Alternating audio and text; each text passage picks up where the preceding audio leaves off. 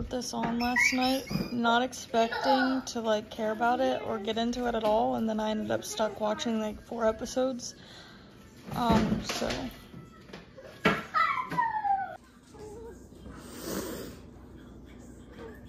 I just fed and changed him. And I was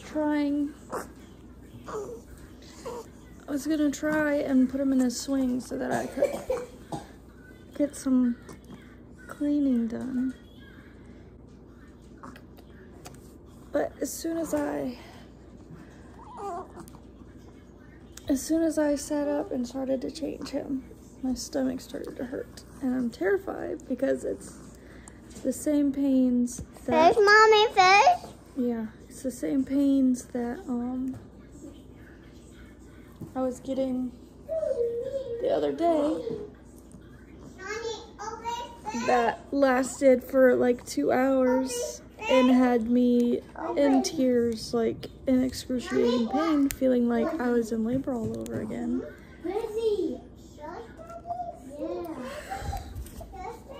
I'm terrified that I'm about to be in pain for a long time again.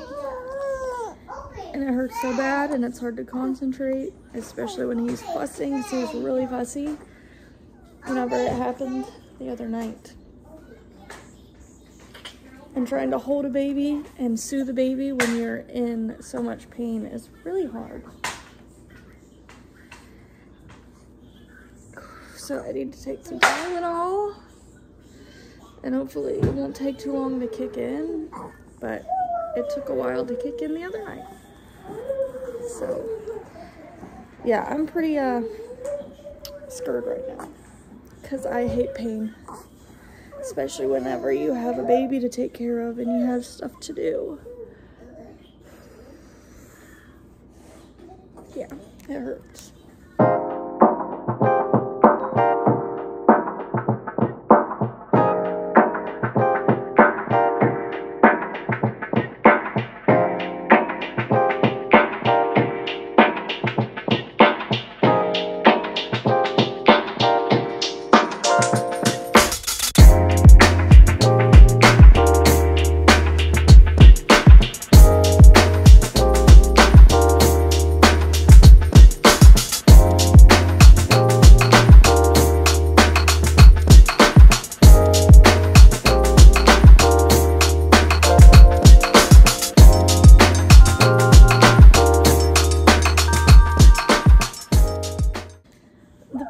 Went away, but now he's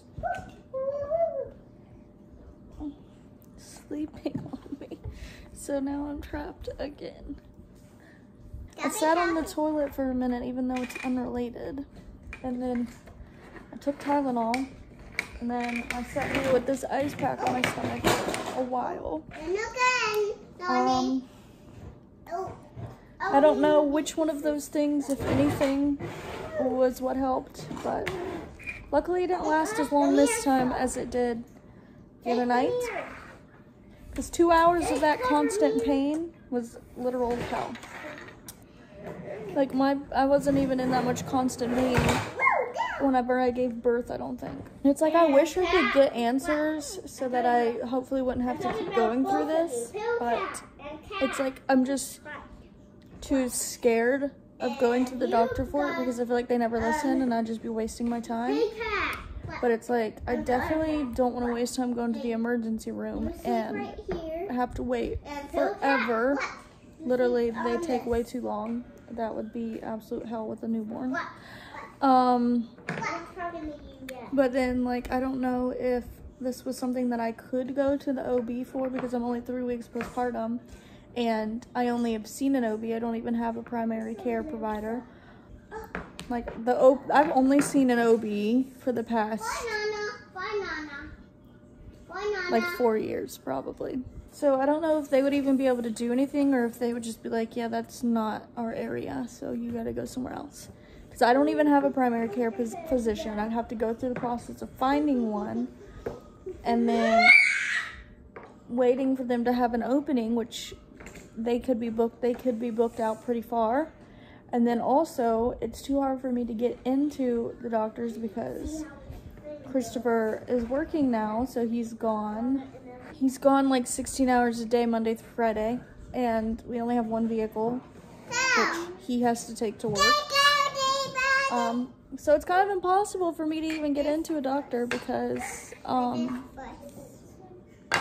have no vehicle and 2 toddlers that aren't allowed in the doctor's office.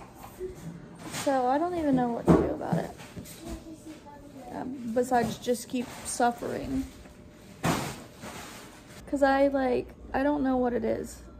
I wonder like gallbladder or I don't know what else is up there.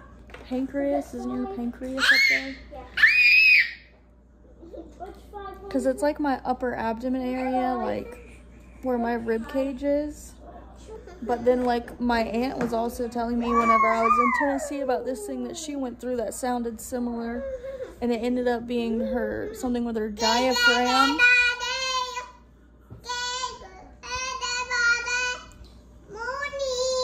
It ended up being something with her diaphragm, like being the wrong size for her body, and it was like compressing a nerve or something like that.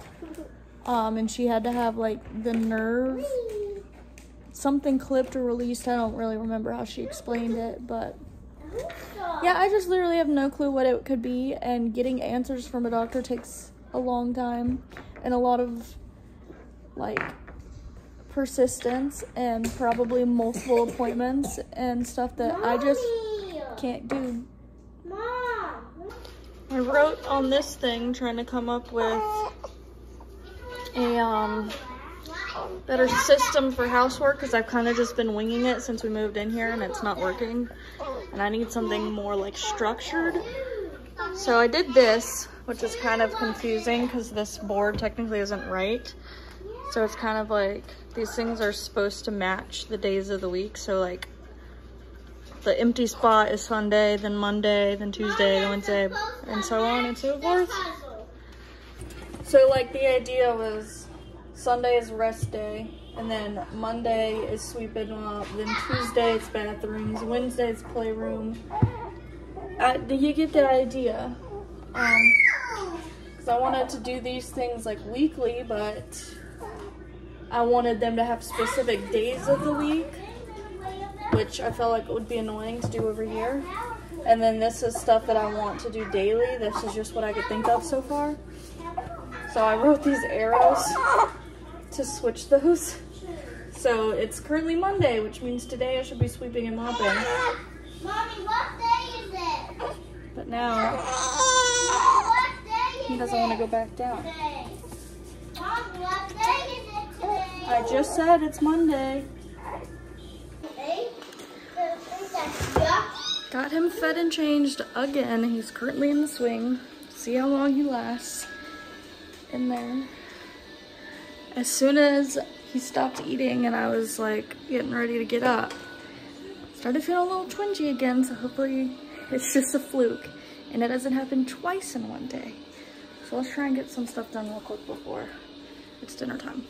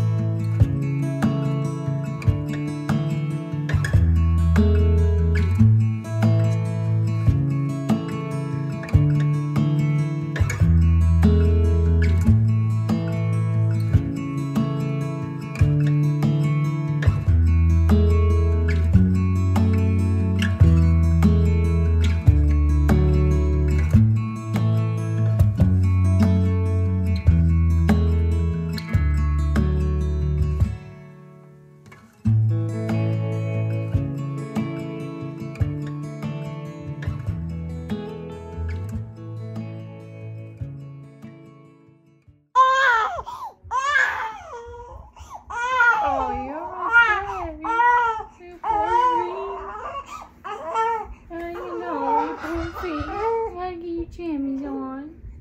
Oh no.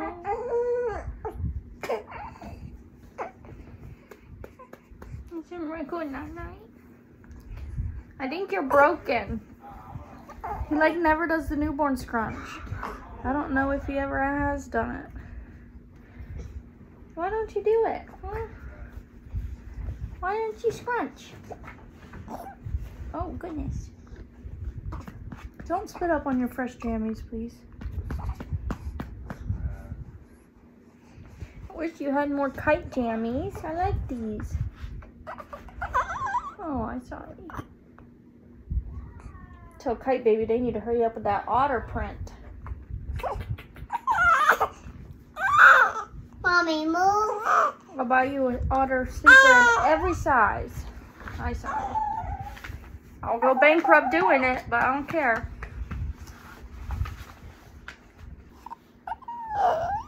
No, no.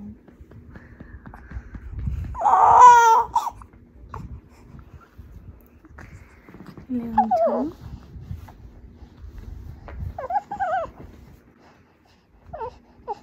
Can you pick your head up?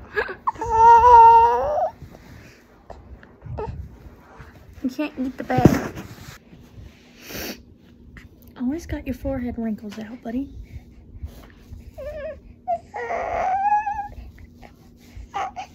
Say good night. Say good night.